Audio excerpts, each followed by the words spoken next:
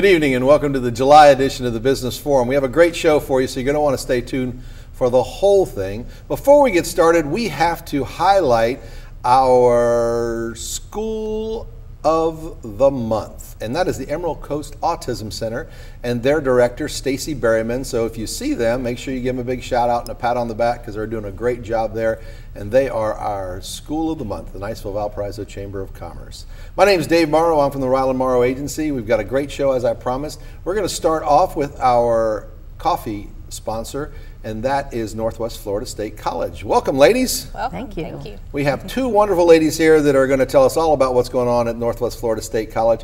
First, we have Jeanette Shires, the Maddie Kelly Arts Center Director. Yes. Oh, what a wonderful facility that is. Thank you. And I'm sure I'm going to get this wrong. Dr. Sasha Jarrell. That's Did I do right. good? That's right. There you go. And she is Northwest Florida State College's, tell me what you do, Sasha. I'm the Vice President of Academic Affairs. So Vice President of Academic Affairs. Well, how fantastic. And there's great things going on at the college, as always. Absolutely. What a beautiful, beautiful facility we have out there. Jeanette, tell us a little bit about how long you've worked at the Maddie Kelly Arts Center. Well, Dave, it's hard to believe I'm in my 13th year right now. Oh, my goodness. Yes, I served as Associate Director for about over 11 years under the direction of Dr. Clifford Herron, and now I've just became Director in the last year. Yeah, that is truly the gem of our world for sure. Yes. And so many folks really don't know a lot about what's going on out there, do they? How do you find out what's going on at the Maddie Kelly Arts Center? I attend 2 conferences per year. One usually is Performing Arts Exchange, which is in the Southeast region. It changes every year, and that's kind of where we lay the groundwork, so to say, see what shows are touring, and then there's a bigger conference in New York City called APAP, and that's where we firm things up, meet with other Florida presenters, and I see shows and showcases. So that's basically how we find the shows. So you get to go out and select. What a yes, job! Yes, I think. yes. Do you need an assistant? Well, no, I don't really have a formal committee, but I kind of bounce things off the my coworkers. And now colleagues. this season you're going to have 12 shows at the Maddie Kelly Arts Center, including Broadway artists, special events, and how does this compare to previous seasons? Well, it's definitely jam-packed for sure, and we have quite a variety. I'd like to say we have everything from speakers to skaters. In there we have Upright Citizens Brigade coming, and that is an improvisational group. They'll do a workshop for area high school students and also college students, and they'll put on a presentation in the evening. We have a speaker series starting this year, and the former Governor Mike Huckabee has agreed to come and speak. Oh my goodness. At the Arts Center. Yes, there'll be a reception beforehand for him so you can get up close and personal, and all the fees for this, all the ticket proceeds, I should say, will be going to scholarships. He'll do a Q&A, and he's also going to perform, many people don't know this about him, but he's going to perform with our jazz ensemble. So we're really excited about that one. He's a musician. He's a musician as well, yeah. So he's very excited about coming, and we're excited to have him. We have a return of a couple of shows. Menopause the Musical, back by popular demand, and also In the Mood is going to be performing in the winter months when we have our winter guests. Sure. We have the traditional Broadway shows, which Camelot and Seven Brides for Seven Brothers. We have a couple of concerts, the Midtown Men, which are the 4 original cast of the Jersey Boys, and this show is phenomenal. I was fortunate enough to see a showcase on this when I was in New York last year, and they are phenomenal. They're a tight group, their voices are fantastic. Another concert is One Singular Sensation, featuring all of the music of Marvin Hamlisch, and we all know those familiar tunes. Yes. The Way We Were and Goodbye Girl, and we're trying to appeal to a younger audience as well. We have Peter and the Starcatcher, which is a prequel to Peter Pan.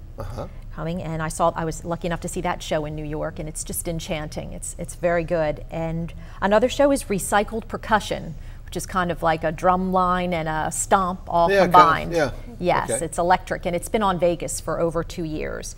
And then one we're really excited about is Celebration on Ice, and that is going to be unique. Hopefully it will appeal to a younger audience. We have a child's price for that. So that about sums up our season. And if the folks don't know, you know, the shows truly are world class, but the facility is absolutely phenomenal. If you've never had the opportunity to set foot there, you just need to go. I don't care what you go see the facility, you'll fall in love, and they'll just keep coming back, won't they? That's what we'd like to see, yeah. yes. It's absolutely gorgeous. For sure. Dr. Jarrell, we have any new programs that we're getting ready to kick off this fall? Well, this fall we'll actually be building on some of the programs that started last year. We picked up a new welding certificate, so in 3 semesters a student can earn a welding certificate at our college, and this fall we're happy to add an evening class. So we started with a daytime class last year that was very successful. This year we'll pick up an evening class.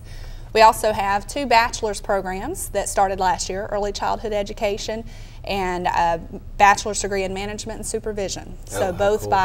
At the request of our community, and we're always looking for other programs to begin that will help the workforce in our area. Sure. And I'm just curious, and I'm sure the folks out there want to know too, but what's the most popular major? The most popular major at our college, still by far, is our Associate of Arts degree. That degree, in essence, is the first 2 years of study toward any bachelor's degree in the state of Florida, and even out of state as well. So Florida has excellent articulation. So if you come to Northwest Florida State College and earn your first 2 years of study, that 2 years will transfer to a university, and it also will transfer into any of our 7 bachelor's degrees at the college. Oh, fantastic. And I'm sure there are 1,000 great reasons, but let's run through a few of the reasons that students would want to choose Northwest Florida State College. Well, Northwest Florida State College, first and foremost, I would say our tuition point. At just a little over $100 a credit hour, students can earn the credentials that they need to transfer or to join the workforce. And other reasons that I think that Northwest Florida is above the rest would definitely be the quality of education that they receive at our college. They're typically, state statistics will show that they're outperforming their native peers when they do transfer to the university.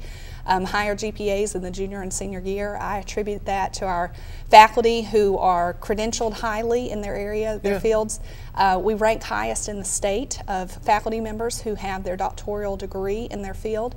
And small class sizes, free tutoring, we really put our hands on our students to get to know them, and they get to know us. So I think that attributes to their success. And absolutely a wonderful atmosphere. I mean, it is a great school. You have registration coming up for fall classes real soon, don't you? We do. Starting open enrollment will begin in July 23rd for the college. So students can enroll in classes beginning in July.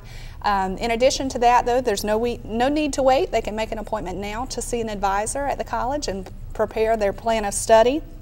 Classes do not begin until August 20th, and that's when our fall semester will kick off. And if students wish to start a little later, we even have a mini-mester that'll run in October. How do they get in contact with you to get started? It's very easy, nwfsc.edu, our main website, and from there you can go to the student tab and get started with filling out an application. Fantastic. And Jeanette, if they want some information about the Arts Center, what do they do? MattieKellyArtsCenter.org. Yes, visit our website. I have to thank you both for all that you're doing for our community. Your footprints are everywhere, and we really, really do appreciate you. And thank you for sponsoring our August 2nd Wednesday breakfast. Absolutely, and thank you for having us today. Yes, thank you very much. You're not going to want to go away. We have our very own Okaloosa County School District coming up, and they're going to share some information about our FCAT scores. So don't go away.